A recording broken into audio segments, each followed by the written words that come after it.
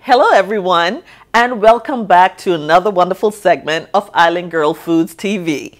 So today you're joining me in the Bahamas again for one of my favorite seafood dishes and fish, by the way.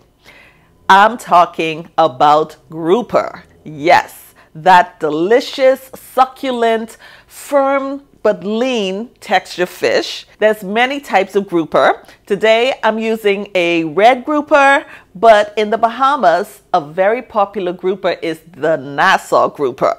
Now, grouper is a part of the sea bass family, so if you can't find grouper, then go ahead and use sea bass or any thick, nice white fish.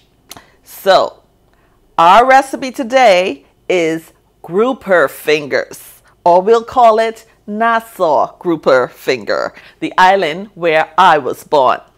Remember to hit that subscribe button, like, and leave a comment on what other recipes you would like to see, or if you've tried some of the recipes already, let me know how it worked out for you. If you're going, let's go.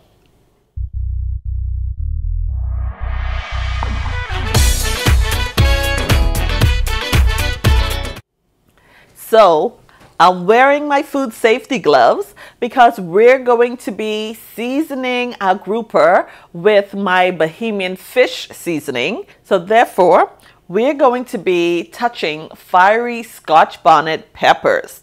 Now, if you don't want the heat, then omit the seeds of the pepper. Just use the skins, okay? So let me show you how this is done. So I have my wonderful grouper fingers, really big fingers. This is the way we prepare it in the Bahamas. And it's usually taken from the belly or the sides of the fish. So you want to rinse your fish and then dry it. And what I like to do, because I love a little lime flavor, as a matter of fact, Bahamians prefer to use lime over lemons with our seafood. So I'm just going to go over my grouper meat with a little lime here. The grouper meat, the texture is really thick, so it can handle it. And then I'm still going to get that lime and a little, chili flavor with it.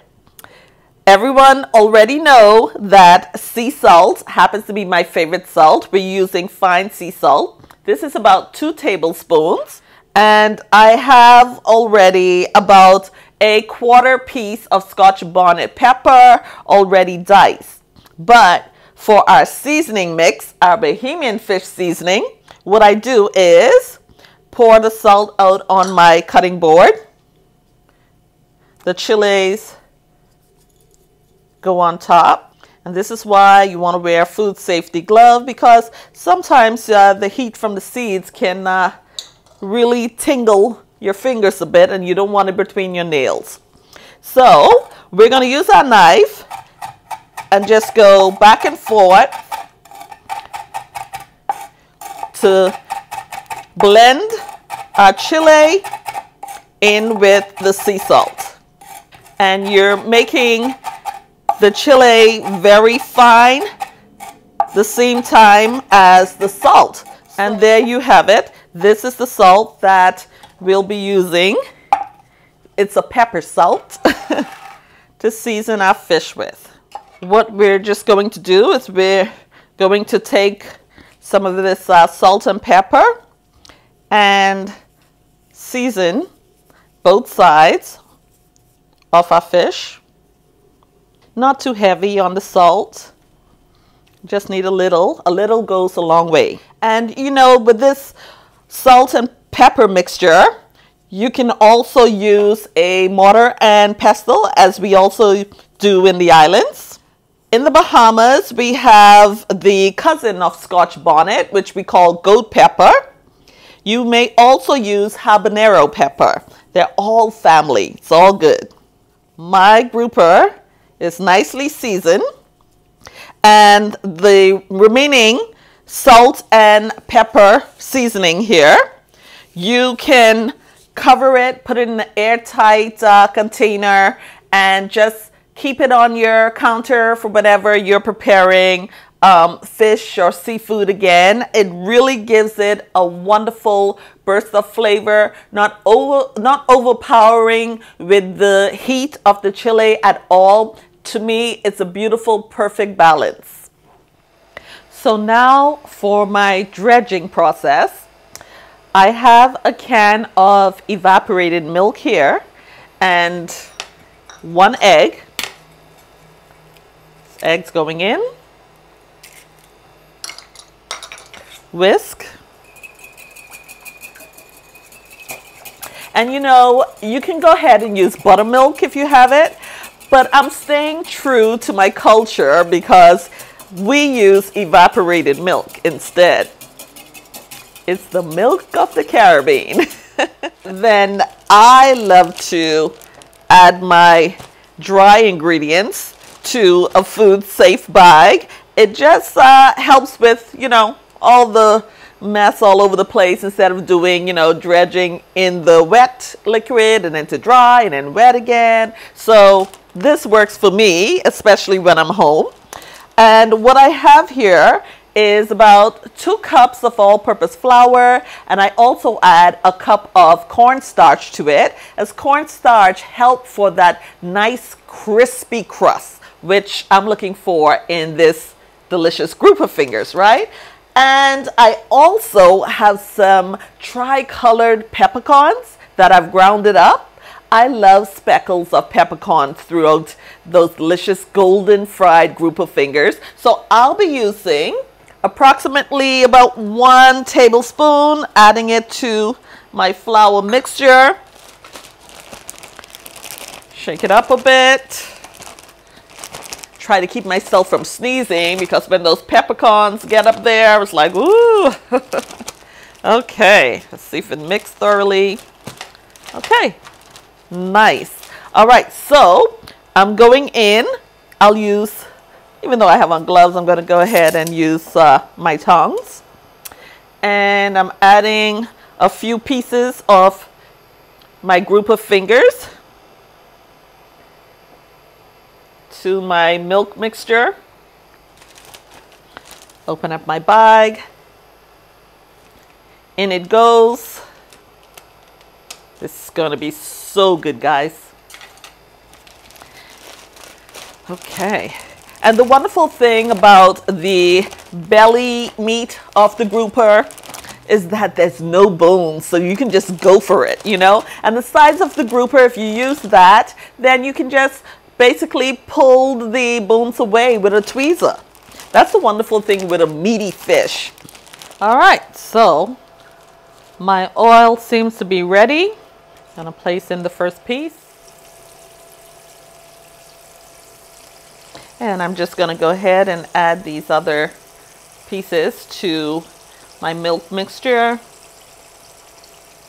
And if you guys have, also use a deep fryer, but by all means, you can go ahead and deep fry your grouper fingers in a wok, in a deep skillet like I'm using.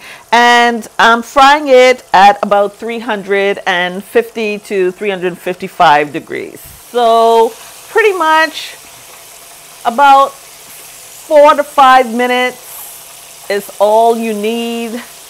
Okay, so now look at the color, guys. These are golden, crispy deliciousness. If you have kids who love fish fingers, this will change their lives, okay? Now that my crispy, golden fried grouper fingers are ready, the perfect accompaniment to it is my sweet peppery tartar sauce. I'll demo how to put this together. So we have approximately a cup of mayo. I'm going in with about a teaspoon of Dijon mustard, a half of lemon juice or juice of half a lemon. I have some wonderful roast red bell pepper that I've diced. This is about a 1/4 cup of diced bell peppers. And then delicious sweet relish going in. This is also approximately a 1/4 cup. So it all goes in, and you can use your fork and just fold everything in.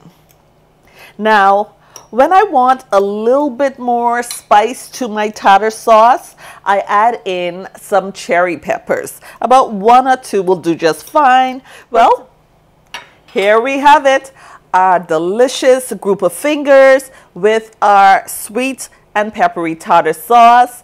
Now, a sensational fish dish in the Bahamas has to be accompanied by some wonderful tropical coleslaw. And I have just that.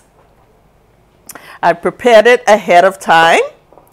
And of course, we couldn't do without our Bahamian peas and rice. So everything together is going to make an amazing dish. I'm going to put a plate together and show you how it's gonna come out, and it is dinner time. So guys, if you love what you see, remember to always hit that like and also leave me a comment, and I'll keep bringing all of these fabulous recipes to you. And until next time, remember, stay true to your Island Girl TV show, because nobody does it better.